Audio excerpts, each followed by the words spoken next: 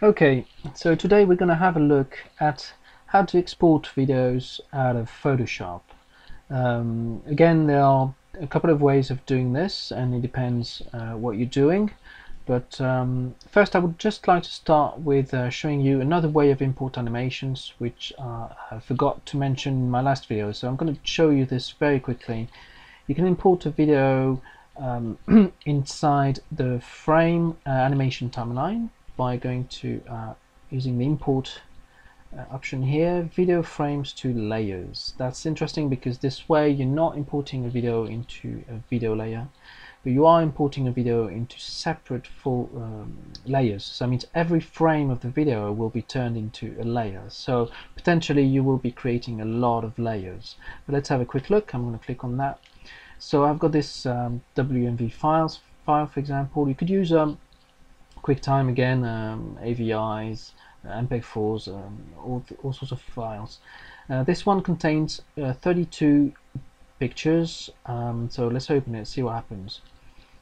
So here you go. You have here the choice to import everything from beginning to end. Here you have your footage.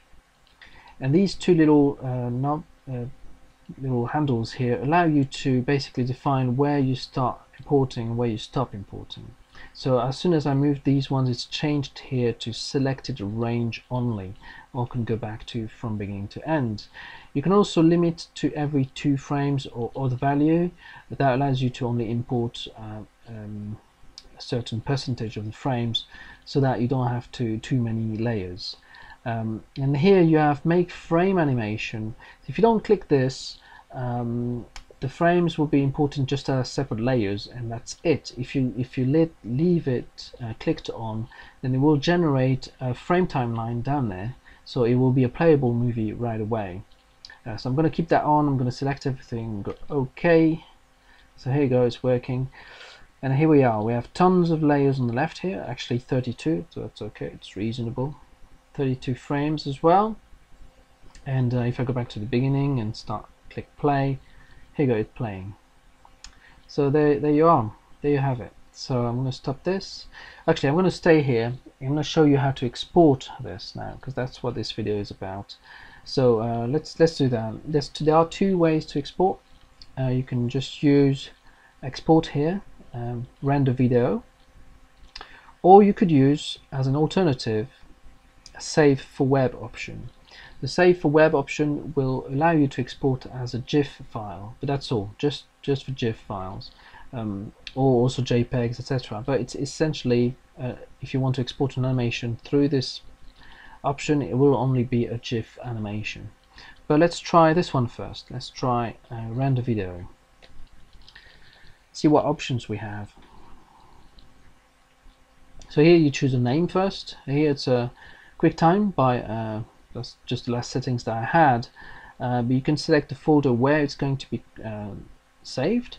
You can create a new subfolder here if you wanted to add a subfolder, and here in this area here you will choose the format that you're exporting into.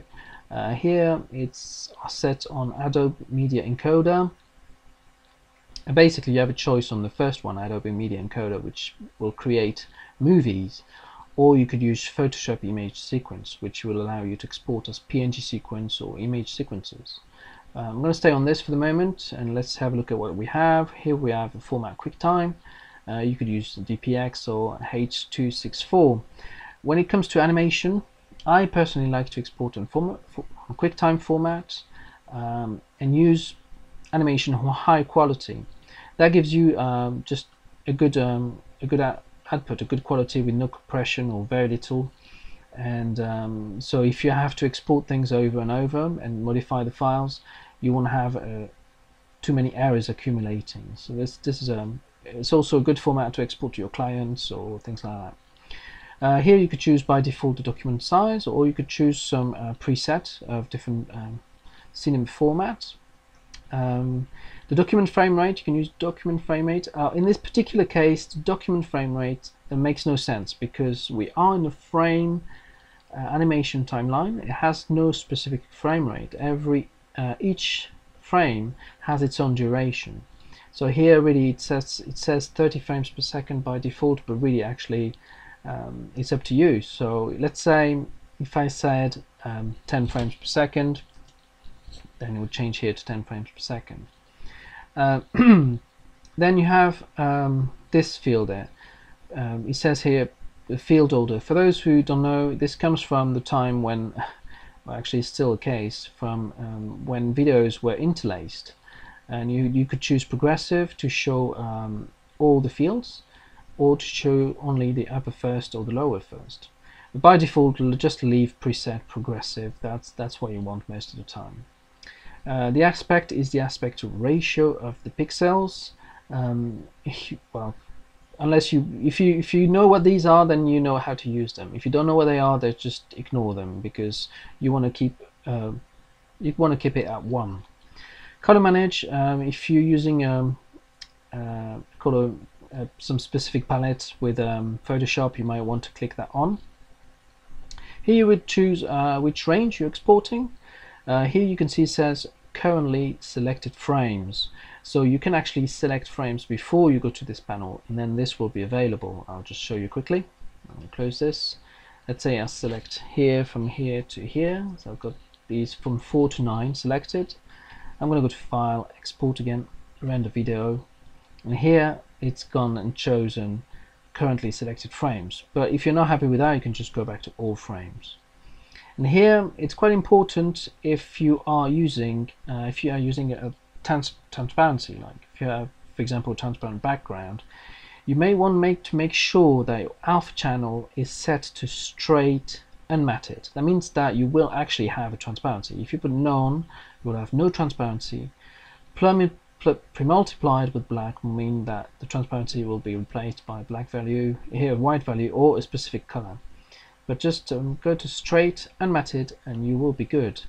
And here you have 3D quality settings for those who do 3D, but I don't particularly. So here we go. Once you've done that, you can hit render, and your film will be rendered. So I won't do that here. No need for this. So so that was the first way of exporting a video. Now the other way is save for web. So let's have a look at that. So this is essentially for people who want to make GIF animations. So it's busy calculating, as you can see, and that's because it has to transform all my images into a GIF animation. So it takes some time, and there are quite a few settings you can choose. So you see my GIF is quite big here, so if I don't want it to be this big, I can make it smaller here by changing the size, either by defining the number of pixels or defining a percentage. So let's say I go for a size of 20%. So I'm going to hit enter, and now it has to calculate, it has to generate every frame again. So it takes a bit of time, but there we go, we have it. If you want to play it, see what it looks like, you just hit here and you get it. So it's playing a bit slow, it always does when you do that. It's fine, because actually at least what you actually want to do is look at the quality of your render. This is the original on the left, and this is the new one on the right. If you're happy with it, then you can export. But here are some settings here on the right hand side that you can change depending on if you want to change the quality. Here I've got a number of colors set to 250 colors. So here in this square here, you can see it selects all these colors to give you the best result, best output it can. I could reuse this to, let's say, 16 colors. So now it's only set to 16 colors. It hasn't changed much on this side, but you can see here maybe that the gray here on the chest is slightly different. If I reduce it to, let's say, 4 colors, now it's starting to look quite ugly. And if you have an animation with lots of different colors, well, you'll need more of those. So what is this changing? Well, what it is changing really is the final size of your GIF. Here you have it tells you how big your GIF is going to be. Here it says 300 kilobytes. If I reduce this to 4 colors, it's only 87 kilobytes. So you see, it makes a significant difference. So it depends if you're happy to have a big file or if you want a smaller file. So here I'm on a GIF tab, but you could change that to JPEG, PNG, but these are not animations. Only the GIF is animated.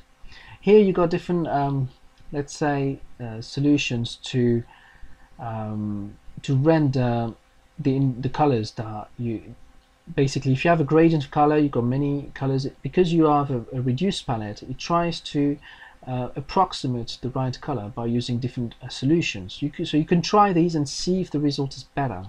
By default, I really prefer by far the adaptive one. So once I've tried them all, I decided that adaptive was definitely the best.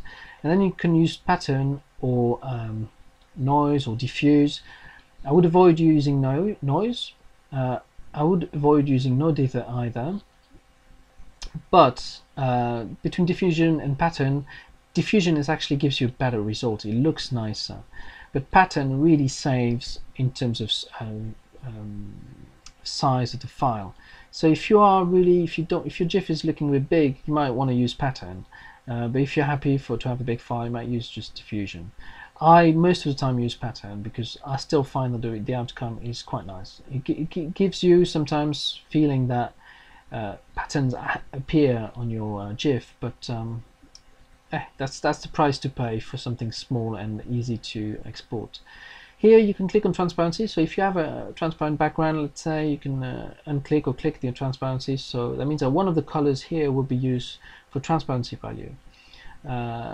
You can also dither the transparency, but to be honest, it rarely gives a really good result because it's only a one on or off value. So it's transparent or not. So that means the dither is going to be quite visible. The interlaced, I've never tried that, to be honest. I don't know too much what that is. And that's about it. That's the main important thing. You could try playing around with those things, but to be honest, I think personally this is definitely the setting that I prefer. Using adaptive, pattern. I may change those depending on how many colors I have in my animation. And here we go. And then you hit save, and you can give it a name, and you're good to go. You create your GIF. So there you go. This is how you create. This is how you create animations and GIFs straight out of Photoshop. I hope this was helpful. Thanks for watching. Till next time.